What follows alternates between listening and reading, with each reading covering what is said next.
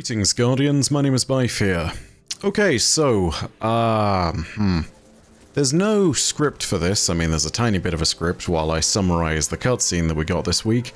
But I think I should preface this by saying that this will be more than one video. This will most definitely be multiple videos following things up. And I think it's fair to also start with some actual summary of what's going on and then to lend a little bit of a voice to everything that has been said by the community at this point. So, first of all, we're going to go ahead and talk about what happened this week, and then I'm going to leave you with some thoughts at the end. If you want the no spoilers version, go ahead and play the weekly quest. It's unbelievably short. You will get to this cutscene in no time at all. With all of that said, the cutscene is as follows, and I'm going to summarize it here as well as having it in the background. The witness, as it turns out, is not an individual person. Before the witness, there was an entire people who, for the moment, I'm going to call the predecessors. The predecessors to the witness discovered the traveler on their world. It allowed them to grow and prosper, and they called it the Gardener. It's clear now that this is where the name within the Unveiling lore mythology comes from. The Gardener, aka the Traveler, helped them bring about a golden age of prosperity on their world, much like it had with many others. It brought gifts, but not wisdom, though. The really interesting thing is that the cutscene even seems to show that the Traveler was buried in the ground of the world. I'm not sure what that implies, except for the fact that maybe these people were some of the first, or perhaps that the Traveler, due to some circumstances we still haven't learned about, was left on this world buried. Either way, with the abundance of light and life that they had somehow been gifted with, there was still something missing: purpose. With nothing but revelry and a practical paradise to live in, they looked beyond for meaning and structure. They studied the light and knew that it could create life and growth, but they also knew that it could bring about primordial chaos and destruction without meaning, and they saw that as meaningless suffering, and they believed that they needed to control it. Their scholars eventually discovered that the Traveler shared a connection with another cosmic entity in the universe. This entity was the Veil. In the Veil, they discovered the power of the darkness.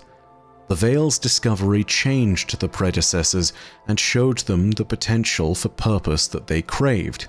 Understanding that darkness was a power that could be shaped by thought and consciousness, they realized that it could finally provide them with the means to change the universe that they had so wished for. They believed that they could use the darkness to become the winnower to the Traveler's gardening. They would be able to control the chaos of the light using the power of darkness. They would be able to take light and darkness and shape the universe as they wished. They would control reality. As they resolved to control reality themselves, they believed that they could use these powers to mold reality into a perfect, final shape, without a need for change brought by chaos, without a need for suffering, without a need for anything whatsoever but this perfect final shape. They moved to claim the Veil, and were successful. They studied it, and they studied the power of darkness, and eventually they brought it back to their home world, bringing it close enough to the Traveler that they might link the two entities. This link would allow them to reshape reality to their desires, but the Traveler rejected the link and abandoned them. In pursuit of the final shape and the Traveler, the predecessors resolved to use the power of the darkness to merge, and thus to become the harbinger of the final shape. The being born out of this apotheosis, the collective merging of an entire people's thought and consciousness in the power of darkness, was the Witness. This explains a whole lot. In fact, it explains some of the greatest mysteries in Destiny's story. We now finally understand the origin of the Witness, that it is not an individual but an entire collective consciousness of a whole people, an entire civilization, that was spurned by the Traveler in their attempt to control its primordial chaos.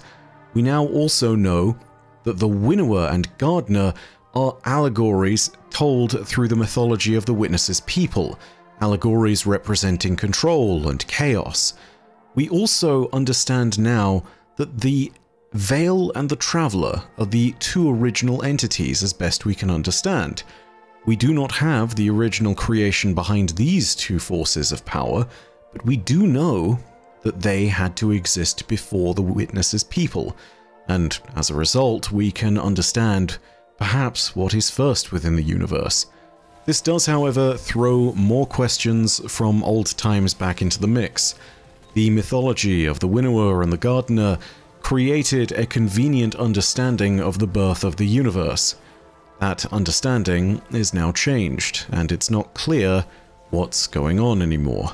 The story of the unveiling may well simply be allegory for the nature in which the Traveler abandoned the people who made up the Witness. Ultimately, there are so many answers here that I can't possibly go over all of them in a single video. Simply explaining the cutscene is one thing, but combining it with everything to do with what we've learned about the Witness's people from Arsa, what we've learned about the Veil from the various logs that have been left behind by Chioma Essie, and what we now know about the Traveler and its various communications. All these are topics that I need to talk about, and will definitely be talking about for some weeks. But today I wanted to go ahead and use this moment to voice a few thoughts. Does this cutscene answer some questions? Absolutely it does, and I'm glad that we finally have answers to these very important questions. But, and this is most definitely my complaint here, this season of the Deep, was completed and finished and planned before Lightfall was deployed. This was a conscious choice to separate off this particular part of the narrative into a different season and to leave people with questions. I know this is a dead horse and that I'm beating it again, but I cannot in good conscience sit here and make this video and not pretend as though this isn't something which some people are going to be incredibly frustrated by. It's awesome that we have the answers, and you know what? I love the narrative that's being told here. It's got a lot of interesting places that it can go, but there is a really sour taste in my mouth after this one. I can't help but sit here and think that this is one of those moments at which the content itself is great, but the mechanism by which it's being deployed is abysmal. This cutscene, this should have been one of the central pillars of Lightfall. This should have been something that we got as a revelation, maybe halfway through the campaign, maybe in this moment where we were able to link with some powerful artifact found within Callus's possession. Maybe this was a moment at which we interrupted something. Maybe we learned this directly from the Veil itself. No matter what, this should not have been a part of the story of Season of the Deep. This should have been part of the central plot of Lightfall. This created an understanding, not just of what the Veil might be, but also of what the Witness is, and why we should care. It helps us to understand the nature of the final shape, which creates stakes within the story, because now we know that the Witness is attempting to rewrite all of reality. Those are about as big stakes as you can get in Destiny. Rewriting reality is definitely something we want to keep the Witness from doing, and so we have every single reason to then stop the Witness from claiming the Veil. So yeah, you have great stakes that could have been set up there. More importantly, whilst it is one of those things that doesn't fully explain the nature of the Veil, it tells us enough about it to let us know that it is important, that it has been there for a very long time, that it's a primordial and mysterious force in the universe, and that it is linked and similar in a certain sense to the Traveler. In a weird way, the Veil being mysterious works really well if you can explain the whole point here of why the Witness is trying to actually claim it. I would have been okay with the Veil mystery being unveiled at a later date if we'd actually understood these stakes. Now let's be clear, we still don't fully understand this link and what the Witness has done and where the Witness has gone, but we at least now know why the Veil was important, and we understand what the stakes are here. This should have been in Lightfall. You could still have unpacked a ton of those mysteries to do with what the Veil is, where the Witness has gone, how to follow it, in the follow-up seasons. But unfortunately, we are left in this moment with answers that should have been in our laps 4 or 5 months ago. I'm sorry, but this will be a huge lesson because it is a failure. And I will reiterate for the sake of nuance here, the delivery of the content is the failure, not the content itself. The actual writing that's been done here, the ideas behind everything, how it links into the various mythologies and rumors that we've always half understood about the darkness, the witness, the traveler, the winnower, all of these different ideas. It's excellent. It ties everything together neatly with a bow on top. But whoever decided that this should be something separated out from Lightfall and put into the Season of the Deep should not have made that decision. And I'm really sorry, but that is a decision that carries the weight of Lightfall's failure. That is not something that Season of the Deep gets to take credit for. The quality of the story beat that's being told, absolutely. The delivery of that story to us 4 months after the fact, absolutely not. It is a core pillar of why Lightfall's narrative failed, and I think that it would be a dereliction of some duty of mine to sit there and talk about this cutscene without mentioning that. So yeah, that's unbelievably disappointing, and I have to be honest with this. Whilst I'm going to unpack a lot more to do with this cutscene, and whilst I'm going to be going over the revelatory significance of it over the next few weeks, I needed to say this first. This cutscene, or some variation of it, should have been in Lightfall. No ifs, no buts, simply it should have. And I'm sorry if you disagree with me on that, but I don't think that many of you do. If you do agree with me, we're going to go ahead and throw something out here because this is a teachable moment. If you agree, leave a like on the video, just like we did when it came to the criticism and when it came to the stuff to do with the Veil. Because you know what? This is the second part to that criticism. And leaving a like here hopefully spreads this message. It is not to do with the fact that it is a bad story.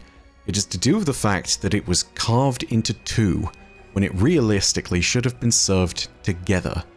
You can't make a car by simply creating everything but for the wheels and leaving them next to the unfinished chassis and call it a day. That is kind of what it feels like. We got Lightfall and it felt like a car without wheels. It wasn't going anywhere. We now have the wheels and we understand how everything was supposed to work. But it's too late.